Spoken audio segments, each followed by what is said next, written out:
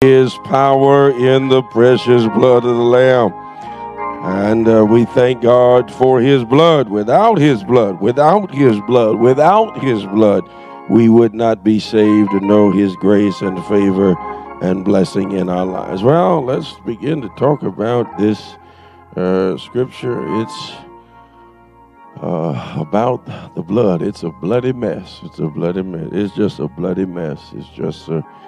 It's a bloody mess. In Hebrews, let me get right into it. In Hebrews chapter 9, verses, and I'll read a couple versions over the next couple of Sundays, and we'll go from there. Hebrews chapter 9, verses 18 through 22. In the Message Bible, you will find these words. Even the first plan required a death to set it in motion. After Moses had read out all the terms of the plan of the law, God's will, he took the blood of sacrificed animals and, in a solemn ritual, sprinkled the document and the people who were its beneficiaries. Then he attested its validity with the words, "This is the blood of the covenant commanded by God." He did the same thing with the place of worship and its furnitures. Moses said to the people, "This is the blood of the covenant God has established with you." Practically everything in a will hinges on a death. That's why blood, the evidence of death, is used so much in our tradition, especially regarding the forgiveness of sins. Let me go over to the New Living Translation, which is the text that we anchor it in verse 22. In fact, according to the law of Moses, nearly everything was purified with blood. For without the shedding of blood, there is no forgiveness. Just a few minutes today, I know it was the blood. I know it was the blood. Amen. I love it when my family texts me while I'm preaching. Amen. And the people of God, we do have some of the saints that do that too. It's all right. It really is all right. Everything hinders and hinges on humanity's obedience to God's law and God's principles. Since it is, watch this, watch how I say this now. Hold on to your seats. Since it is his or her earth, I just said that, and we are pilgrims and strangers in it, it stands to reason that we might fare better if we observe the boundaries, the limits, and the alignments of our actions with its operations. In other words, my brothers and sisters, since this here world doesn't belong to us, we might make it a little better through it if we kind of followed the rules of the one who made the earth. Dr. Me Summers, the earth is the Lord's, and the fullness thereof, the world and they that dwell therein. As a result of our failure to obey, we are beset with life thwarted and suffocated by the consequences of our own sequence of actions. Can I give you just a couple of quick passing examples? Our elder mentioned environmental justice on the quarterly conference call this week. And if we look at the history of polluted water, we grew up in a time, Reverend Crump, when we would drink out the holes from around the side of the house when we was thirsty. You remember that?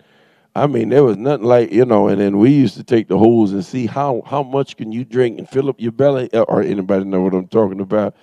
But I dare say I don't want anything coming directly out of any faucet anywhere too much these days. At least if it's going to run through my refrigerator, I'm going to put that filter in there so it can hopefully filter out some of the stuff. Our polluted water came about because chemical companies trying to maximize their profit and increase their bottom line did away with the safe disposal of their chemical byproducts. Our air is polluted, and now we have a new statistic that we keep up with in the air, and it pops up in my app. It talks about air quality, and at about 6:30 this morning, the air quality in Fort Washington was in Brandywine was 72, which was moderate, and there was a little notation that said the air quality was better yesterday at this time. I'm sorry, is better today at this time than it was yesterday at this time. And I said, well, maybe we're thankful for that because of some rain that has fallen. We have a polluted earth, and we are reminded yet again, and several of our members are great advocates for environmental justice, for all of the dumping of contaminated soil that has been brought to Brandywine, an unincorporated township, over the last 2 decades. Dump trucks rolling down 5, rolling down 210 to dump polluted soil over here in our neighborhood, while other neighborhoods have it removed. How did we get such a sequence of actions? Well, my brothers and sisters, here is the posit today when we declare that I know it was the blood.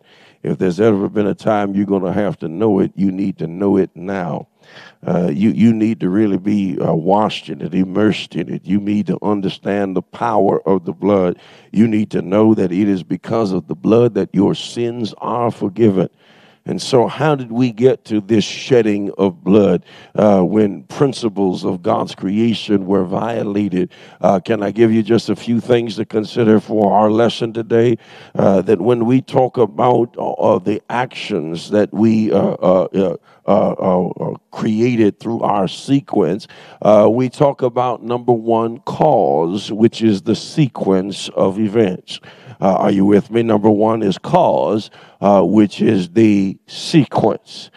Pride is at the root of all of our disobedience. We want to be something we're not. We want to be able to do something we shouldn't. We want to be able to say something that we should not say.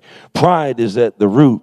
And that was at the root of that first conversation that the serpent, who at that time was upright, was having in Eve's ear. He said, now, did God really say that if you eat from this tree, you would die? Or is that something that Adam related to you after you got here? This is where the first feminist movement starts, because you need to understand that anything that is outside of the order of God, watch this, whether it was created by the man or the woman, it matters not. It is disorder, and when you come out of the order of God, there are consequences that you're going to face. Can I just preach a little bit here today? He said, here's the temptation. I know Adam told you, because you weren't there when God said it. Adam told you that if you eat it, you will die. Well, that's not really what God said, Adam. But if that's how you chose it to relate to your Eve, maybe you understood something about Eve that everybody else didn't understand. You know, maybe you understood that though you got your bonus check, you didn't put that in the house account, because if Eve see that money, it's gone to Pentagon City and it ain't never coming back. I don't know, Adam, what it took for you to run your situation, but God said, he didn't say that you would die in that day. He said, if you eat it in that day. And then watch what Satan says. He says, you're not going to die. God knows that you're going to become just like him, and you'll know what he knows. Oh, so he appeals to her sense of knowing. But here's the fault of the text, and you need to understand that while the serpent is standing there talking to Eve, Adam is sitting right there and saying nothing, and saying nothing. You got it. here's the cause of the sequence, the pride. They cause them to eat the fruit. And then they go into this thing called the great cover-up.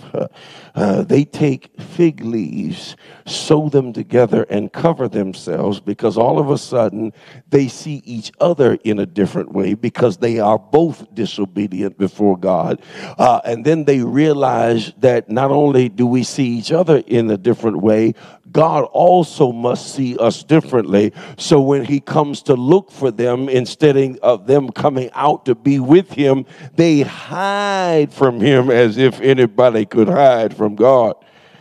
Here is the solution. They come up with fig leaves, but God comes up with animal skins. Over in Genesis 3:21, we see it. We see it. The scripture says that they had made fig leaves to cover their nakedness. But in verse 21 of chapter 3, the Lord God made garments of skin for Adam and his wife, and he clothed them. He clothed them because there was a cause that created a sequence of events that they did not know were going to happen. Throughout the scriptures, beloved, garments are symbols of righteousness, either God's all-sufficient righteousness or man's self-made righteousness. Isaiah says it this way, I will rejoice in 61:10. He says, I will rejoice greatly in the Lord. For my soul will exult in my God, for he has clothed me with garments of salvation. He has wrapped me with a robe of righteousness, as a bridegroom decks himself with a garland, and as a bride adorns herself with jewels.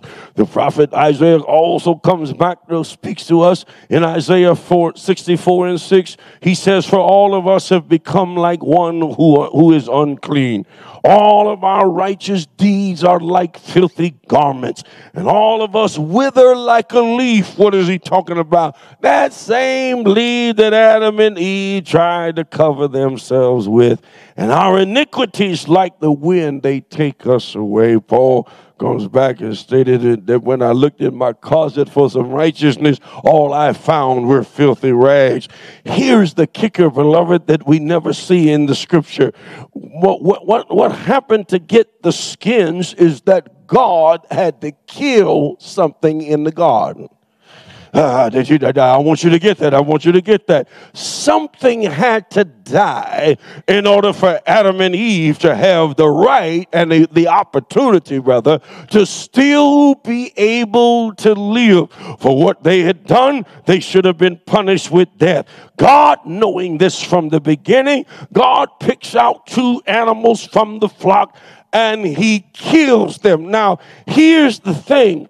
We don't see in Scripture the execution of the animals, but we see the proof of their death because God takes their skins and covers them up. The skins verify the proof of life. There was something alive that's now in this dead skin. There was something alive that was in this dead skin that has now died, and it's died so it can cover your deficiency.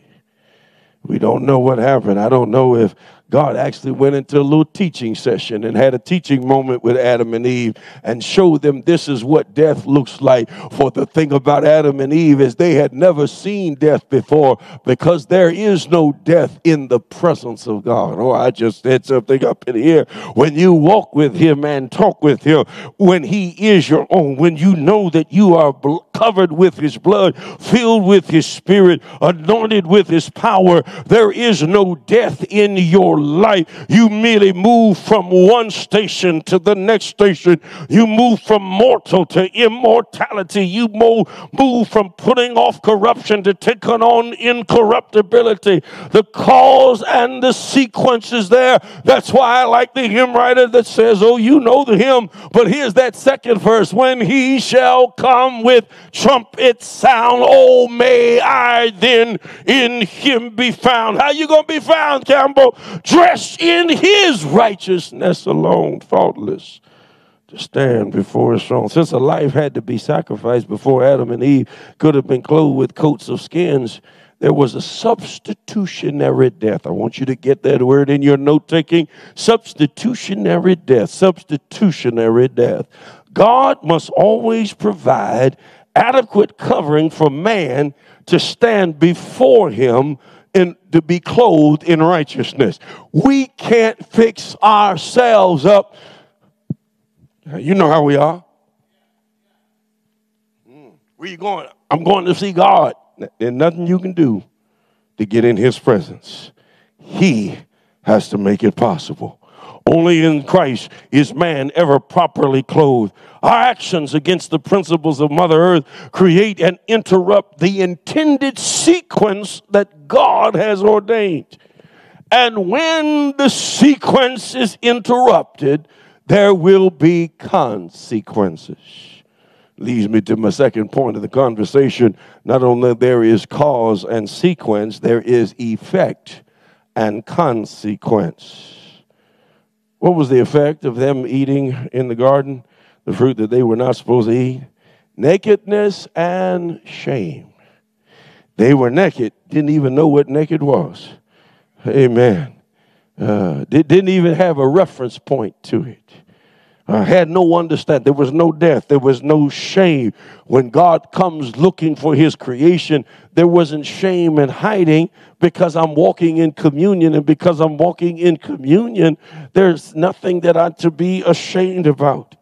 It is human nature to hide who we are because of what we've done. Let me say that one more time. It is our human nature to hide who we are because of what we've done.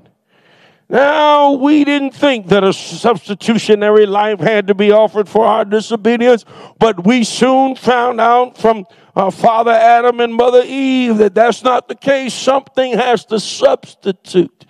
Here's the interesting thing about the word substitute. You know, like when we have substitute teachers, those are teachers who have paid the price to stand in the place of the one who was the teacher.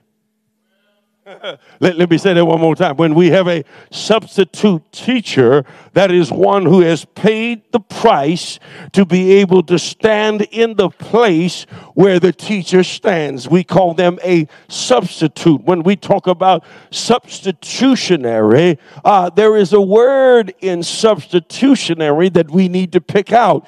It is the word tuition. Did you get that? Substitutionary, the root in there is tuition, which is the price of payment for instruction. How many of us went to school and we paid a price to be instructed? We paid a price to learn what we had to learn, to do what we are called to do. We paid the price, and we're so glad they gave us, watch this. I hear it now. I didn't even know it. I didn't even realize it before. They don't give it to us anymore in that format, but it used to be sheepskin. I just got that. Some of you going to get that. We'll work with that in Bible study. Tuition, the price of payment for instruction. And so when we talk about substitutionary, the one who is substituting has paid the price to be able to stand in the place of the one who is the authentic or first level.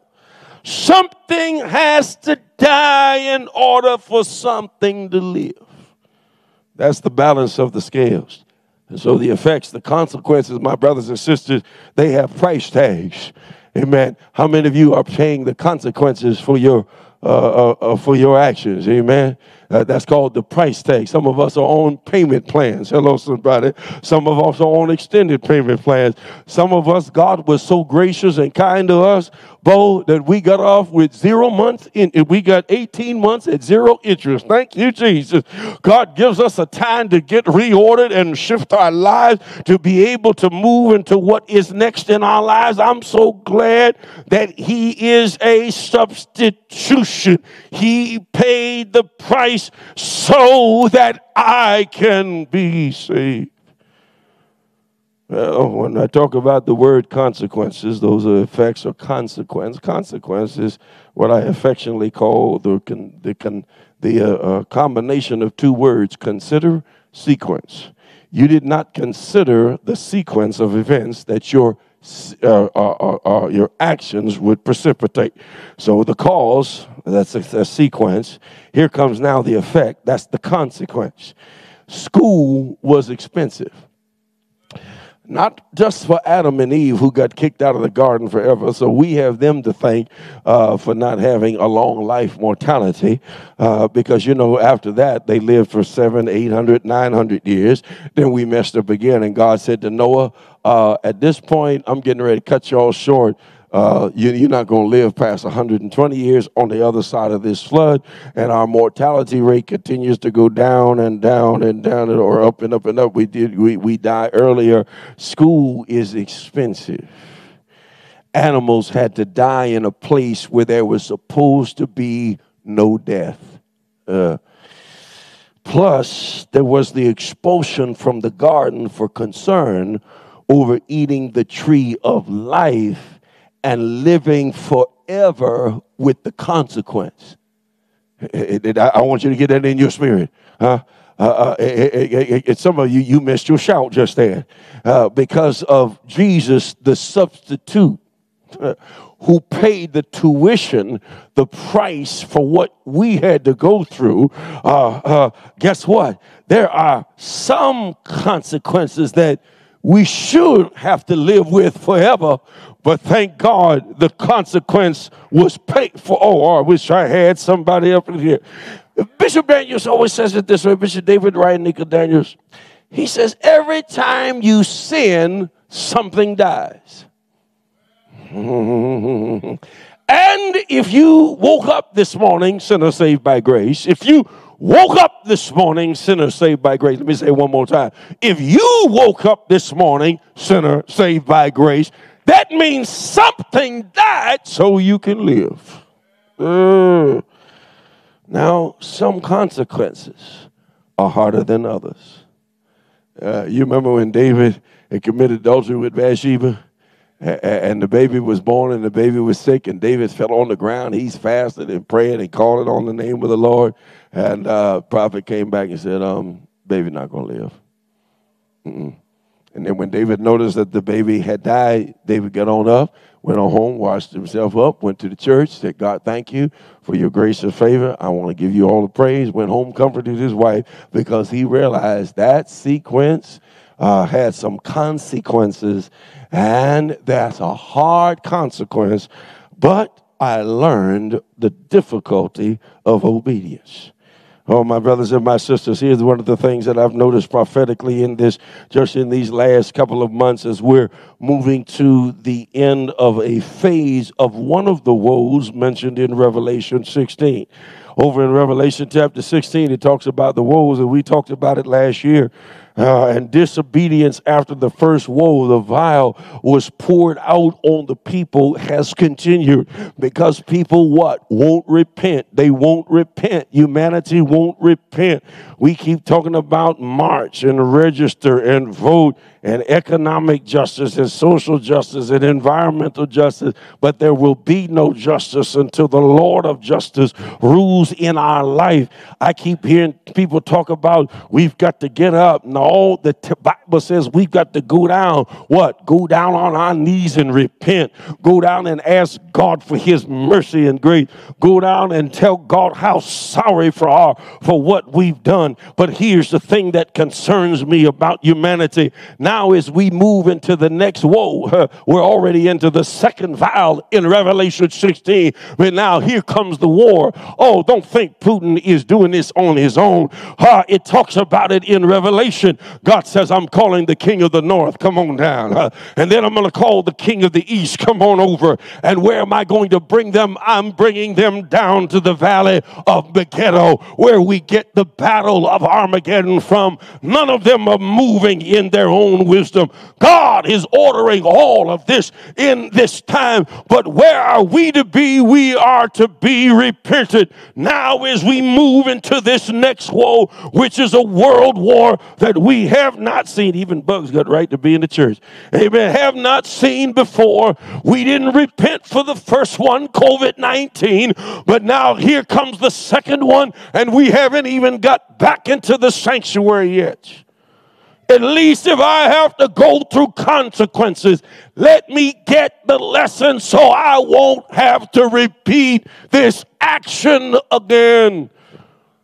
How many of us have had to repeat classes and courses in life, and we have to keep paying tuition and tuition and tuition and tuition to take the same course over and over and over again? You know how we've been in the pandemic. Oh, we want to go back. What you want to go back to? We want to go back to what we were used to doing, but we don't want to go back to what God wants done. Let me say it one more time. We want to go back to what we are used to doing, but we don't want to go back to what God wants done. Let me say it one more time for the Holy Ghost. Maybe they'll get it. We want to go back to what we are used to doing, but we don't want to go back to what God wants done. That's why we got to pray, come, Holy Spirit, heavenly dove, with all thy quickening power, kindle a flame of sacred love in these cold hearts of ours. And as Reverend Lowe was preaching, return to God, here's that second verse. Return, O holy dove, return. Sweet messenger of rest, I hate the sins that made thee mourn and drove thee from my breast. Cause, sequence, effect, consequence. Here's the solution. Resequencing. There it is. Put it up on the screen so we can see it. Resequence. That's the solution. We got to resequence. Put it back up so they can see it for a little bit. Amen. We've got to resequence. All right. Thank you. The shedding of blood substitutes something for something else. But I want to tell you something interesting, that this is not exclusive to the Judeo-Christian narrative. It was used by millennia-old cultures who, out of innate beliefs, desired to please God or gods to make their lives better. There was something in humanity that understood, if I'm going to please divinity, then I've got to offer the most valuable thing in life, which is life. Problem is, many cultures sacrifice babies. Many cultures put their infants through the fire, like Molech and the Baals that Elijah prophesied against. They use other humans to assuage the consequences of their own evil and disobedient actions. Just like the pilgrims did when they got here. And they brought all their sickness and disease to the natives that were here. And so they said, you know, we'll give you a few things and some, you know, a few jewels and all of that in exchange for your lands. And then the diseases that had plagued them in Europe followed them here with great breakouts and plagues that had existed. Sometimes we want to use other humans to pay the consequence for our own evil actions.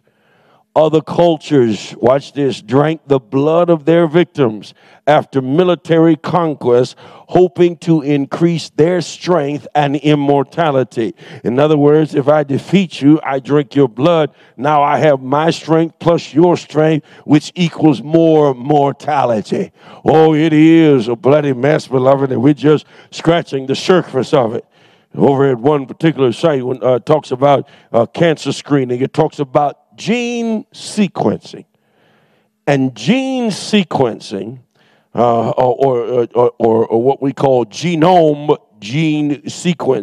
sequencing, is a laboratory method that is used to determine the entire genetic makeup of a specific organism or cell type. Hold on for me just a minute as we're moving to this resequencing. This method can be used to find changes in the areas of the genome.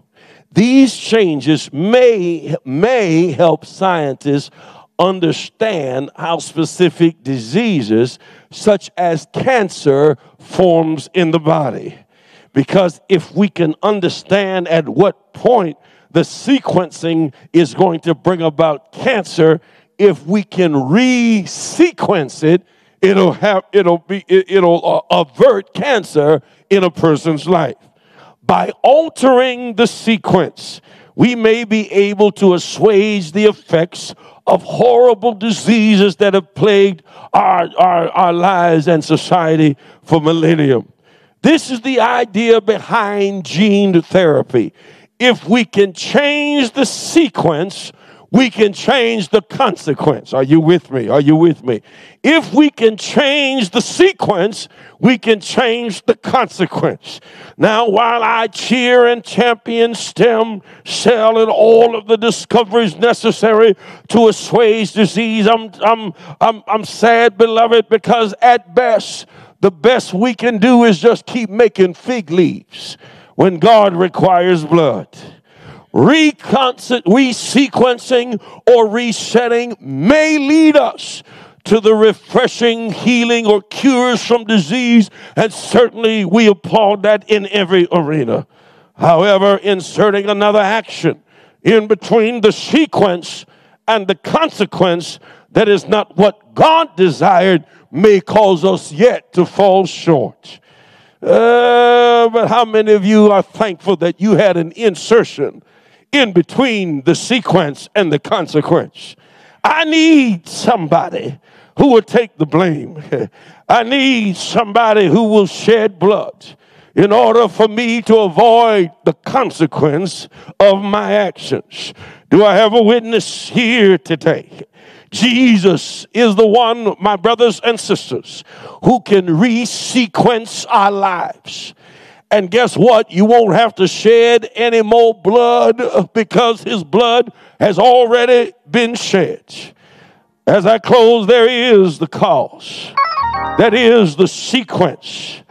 And when we walk in our own willful and disobedient ways, we create an effect which is called the consequence. But I'm so thankful that there is a solution. That is the resequence. It's not my solution. It's not your solution. But it's God's resequencing of events. He knows how to work. And as a matter of fact, he works in 24-hour periods. Do I have a witness here today? To my Jewish brothers and sisters, the evening and the morning are the day. For those of us in the West, the morning and the evening are the day. But it doesn't matter how you look at it. When I woke up this morning, I saw some new mercy. Jeremiah said it was like dew on the grass. Doesn't matter what the weather was like, there's going to be dew on the grass. And just like there is dew on the earth, there are new mercies for me every morning. I was not in the garden with Adam and Eve. You weren't in the garden with Adam and Eve to be able to learn the lesson that fig leaves don't last. But I'm so glad that I didn't have to have a fig leaf to help me deal with the consequences of my own sequence of events. This is where we as Christ followers, not churchgoers, this is where we as Christ followers, not church folks, this is where we as disciples of Christ and not just Sunday spectators, we need to hang our hopes and hammer our stakes in the ground. We must have a cross-centered salvation. We must have a cross-centered salvation. We must have a cross-centered salvation. We must grasp the understanding of substitutionary Christianity. In other words, for what I should have gone through, Jesus stood up as my sacrificial lamb. He had already paid the tuition, the price that was necessary, that I man might live. We must come to grips with the horror of the crucifixion. Yes, his head was bloody. Yes, there were nails in his hand. This is not but what we feel, but this must become what we know. In order for us to sing the hymn, we need to know what the price was that's been paid. I know it was. I'm not feeling it. I'm not just feeling it like it's some feeling, but I know that it was. It's not just a good church song to make me feel good while I'm coming around to get some juice and a piece of bread. I know it was. I know it was the blood shed for me one day when I was lost. He died upon the cross. I know it was a bloody mess. I know it was a horrible crucifixion. I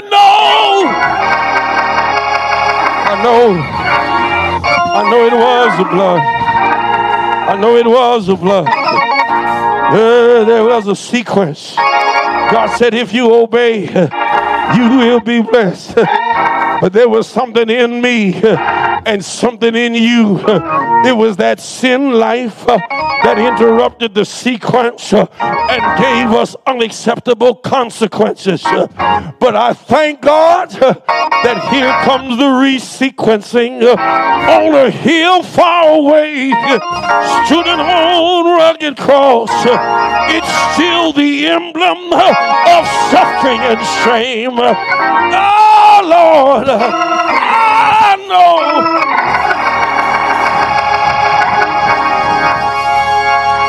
I know it was the blood. I know it was the blood.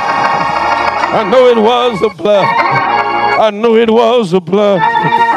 When I should have died, been sleeping in my grave, the Lord said, I paid the price so that you can be saved. We have this life now because of a bloody mess. There was blood in the garden, and there's still blood in this world. But I thank God for the blood of Jesus. The blood of Jesus. The blood of Jesus. The blood of Jesus. The blood of Jesus.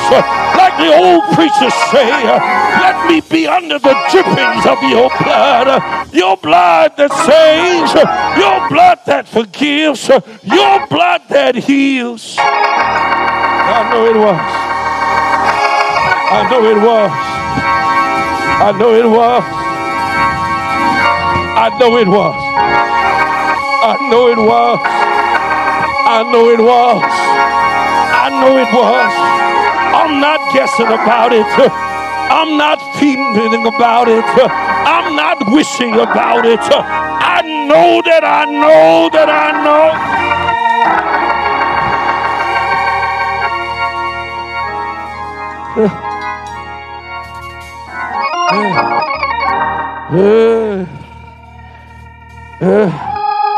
I feel like, almost feeling like calling the roll.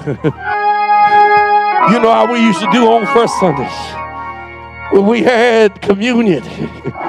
And the saints would get to singing all these songs.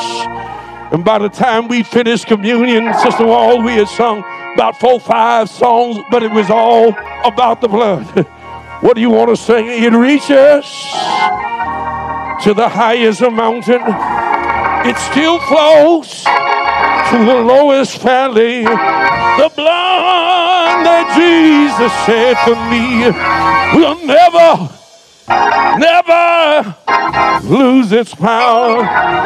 Oh, the blood. Oh, the blood. Oh, the blood. I'm going to let that alone. There may be somebody here today. You may be here today and you may be dealing with the sequence that was interrupted by your own sinfulness And yeah, that's the one right there. And your own mistakes. There is a cause. That's the sequence. There is the effect. There is the consequence. But there is a solution. That's the resequence of events. And here's what his blood opens the door for. That no matter the mistakes you made yesterday, because of his blood, as you look forward, you are not the sum of your yesterdays. Because his blood and his mercy is new every single day. That's the power of the blood. Well, what happened to those animals that God killed in the garden? I don't know what he did with them. Text doesn't say. We do know they shed blood, and because in order for God to get to the skin to cover them, blood had to be shed. I don't know about those tens of thousands of bullocks and rams and turtle doves and pigeons and goats that were offered in sacrificial systems throughout our Hebrew roots as family members now of the children of Abraham. I don't know what happened to all of them, but I do know that on an ignominious cross 2,000 years ago, Christ asked his Father. He was the only one who could pay that tuition. He said, Father, forgive them, because they don't know what they're doing. And I know, I'm not guessing about it. I'm not just, this ain't just a good feeling. This ain't just wishful thinking. I know that the Father heard him, because as the blood came pouring out of his hands, the Father looked and was reminded of what happened in the garden. The last time I saw it like this, I took some animals in the garden and dripped their blood out, and it hurt my heart.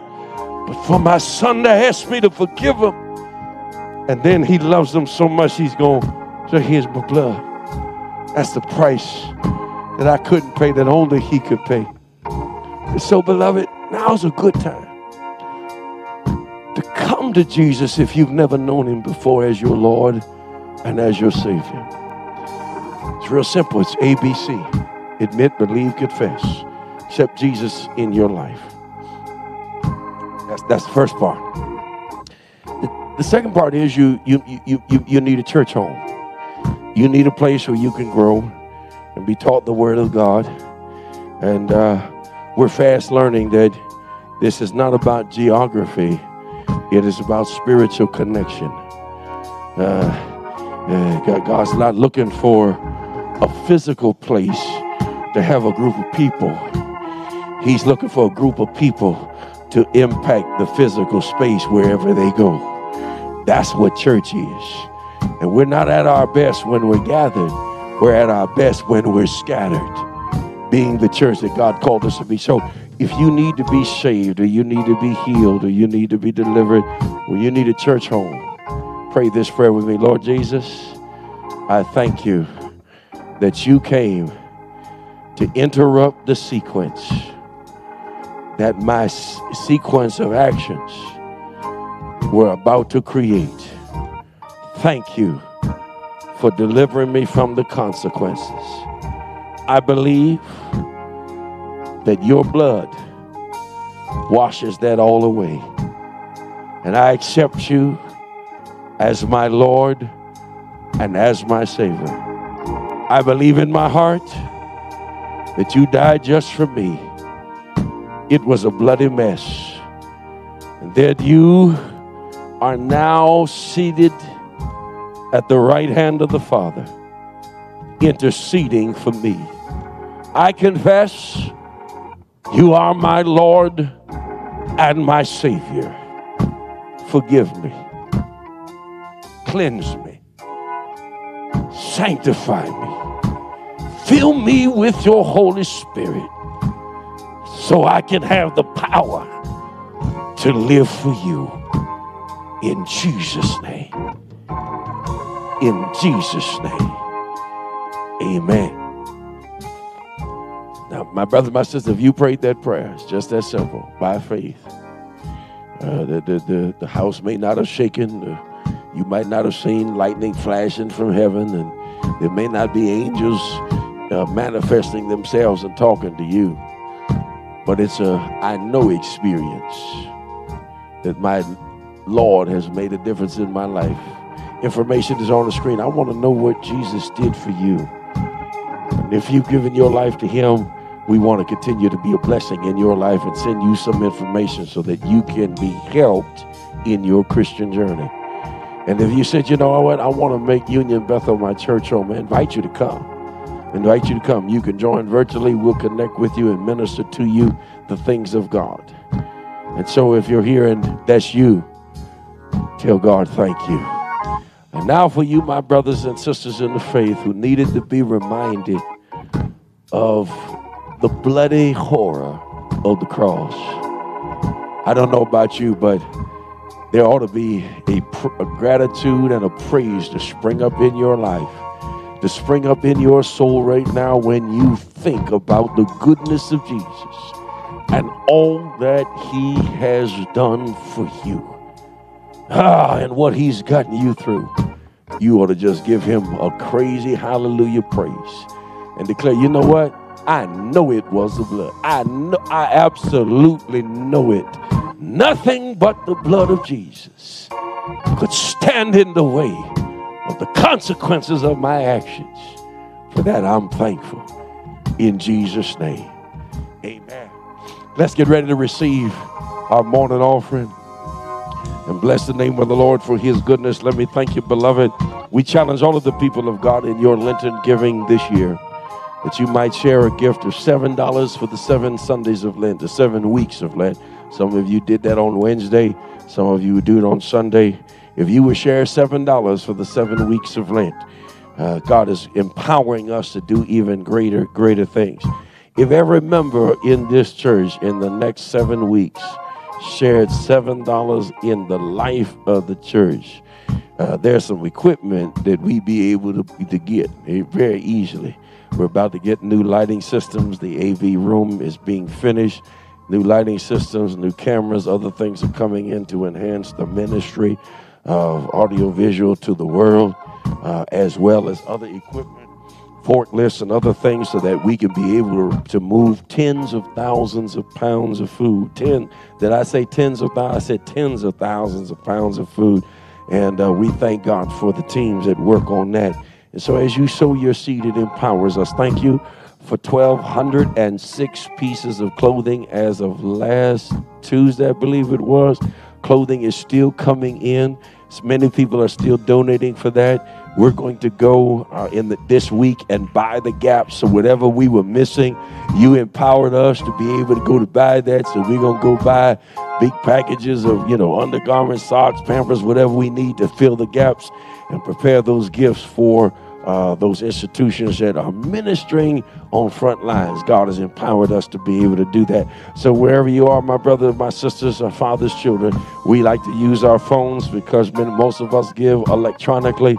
The information is on the screen for Givelify, for Realm, as well as the mail-in envelopes that we pay for. Father, we thank you for seed to sow, and we won't be unwise farmers and eat all of our seed, but we bring you the seed that belongs to you. The tithe is yours. It's not ours to determine what we're going to do with it. It belongs to you. 10% of all that you bless us with. And then, God, we sow offerings, Lenten offerings, oh God. Thank you offerings, first fruit offerings. We sow them with gratitude and joy. Now, God, do what you do best. Bless the seed and the sower. Bless the gift and the giver. And then, God, also, as I shared the other day with our teams, bless the work and the workers. In Jesus' name we pray. Amen. Come on and sow that seed. Hit that Givelify button and give now where it says donate, and bless the Lord's work. And then we'll be back just to celebrate the end of the service, the Lord's Supper, and then go on from this place. God bless you and heaven smile upon you is our prayer.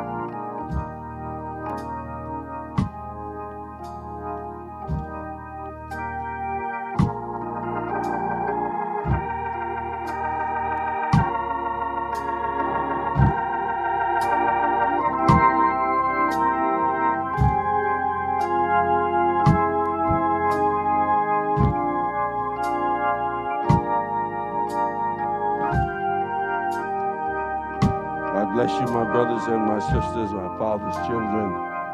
We thank God for the opportunity to be here.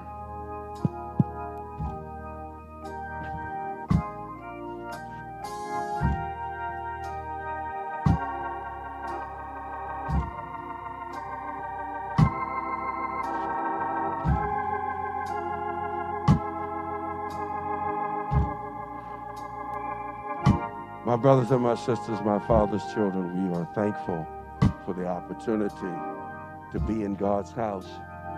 You see myself here, my sister, Pastor Reverend Crump, and we have on our masks. We are beginning, and we began Wednesday night to hopefully model before the congregation just how we're going to have to be as we come back into this space. I wanted you to also know that we have spent, I think it was close to $7,500 to clean the ventilation systems of these buildings. In this building, it had never been done, and that has to be done in an industrial building every 2 years. And I've been asking for it since I got here. When is the system clean, system clean, system clean?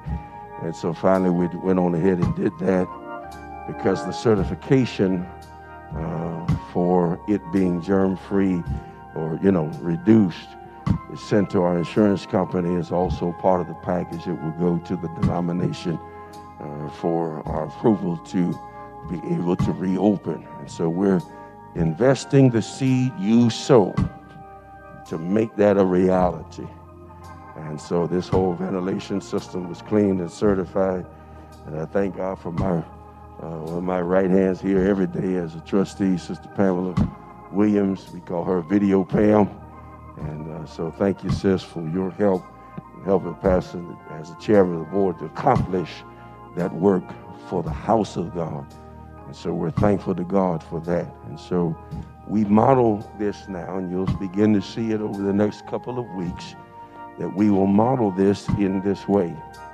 Generally, for speaking, it's about 20 feet.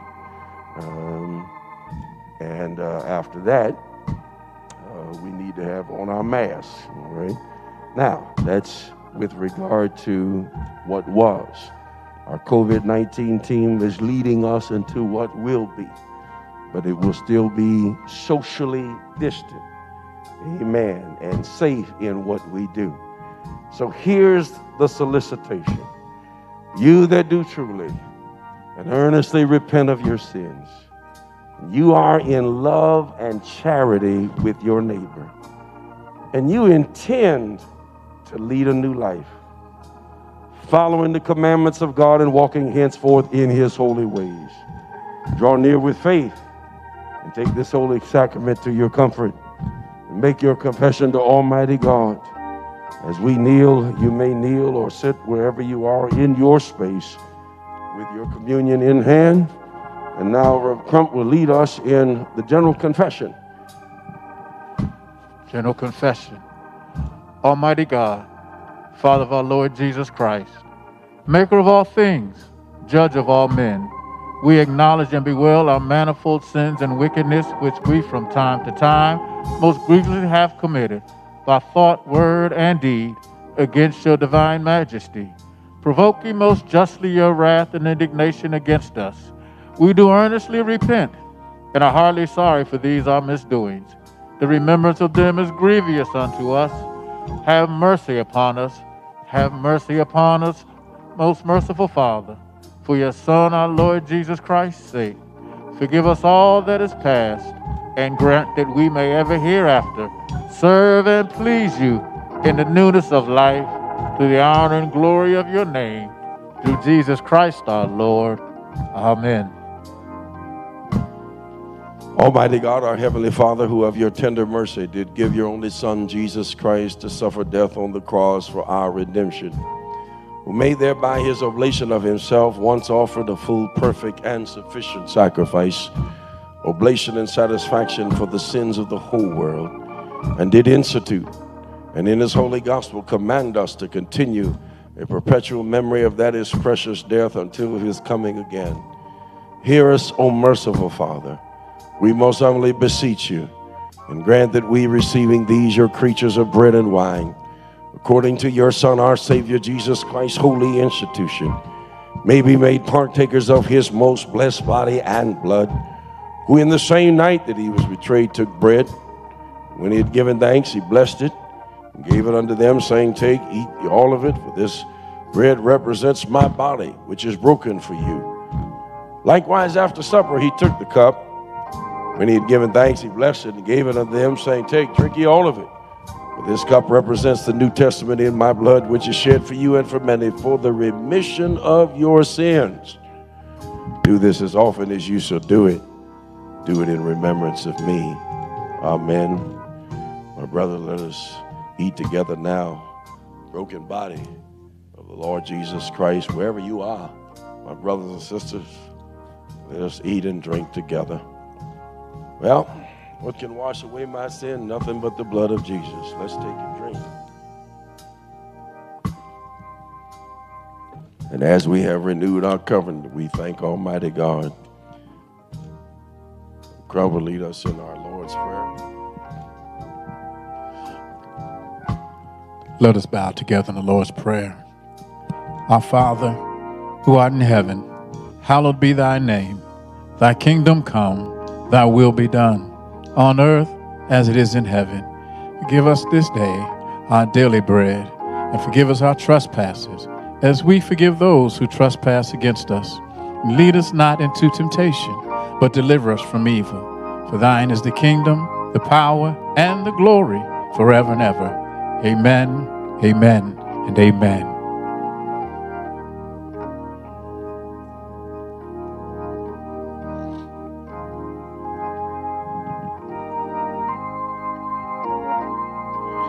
Well, my brothers and my sisters, it's a bloody mess that saved us. But I'm convinced more than ever that I know it was the blood. Yeah, there was a sequence, and I created some consequences. But Jesus came along to resequence our lives through the shedding of his blood. There is forgiveness of sin. That's the essence of the gospel message. And may this word now go with you. Now unto him that is able to keep you from falling and to present you faultless before the presence of his glory with exceeding joy. To the only wise God, our Savior, be glory and honor, dominion and power, both now, henceforth, and forevermore.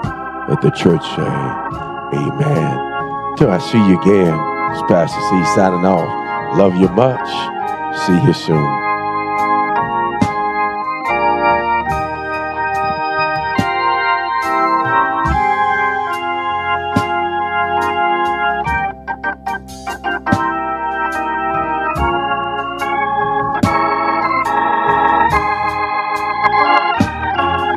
Thank you for tuning into our broadcast. We hope that you've been empowered, enlightened, and encouraged by the preached word.